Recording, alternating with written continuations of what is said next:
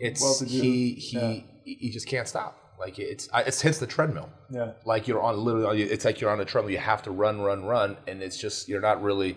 Because where do you go from there? Like once you achieve what BJ Penn's achieved, like where do you go from there? And I think that guys still get a kick out of just being in the cage and just you've been doing it for so long, and I know so many of my friends they can't retire for the same reason. Yeah.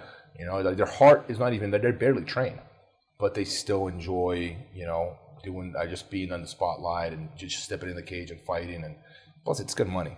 Even a guy with his name, like win or lose, he's making good money.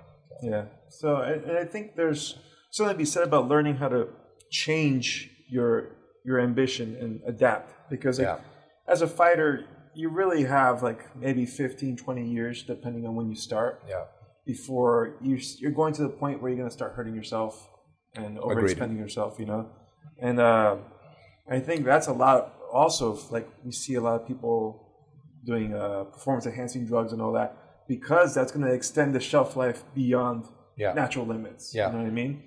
But they have to be able to direct that energy and move it into something else. Like a lot of people obviously go the coaching angle or open up a school, they're doing martial arts and drive their ambition into something else. Because otherwise, you're just going to run yourself into the ground, doing this and fall apart. And it's a tough spot. Like I know we've had this discussion in private before, and like I've retired about 2-3 years ago, and it's exactly, I feel like you have to reinvent yourself. Like you have to do like, what am I going to do now? I'm just going to be a coach. And I love coaching. I love teaching. I love teaching seminars. I love the art, of jiu-jitsu. I love teaching MMA.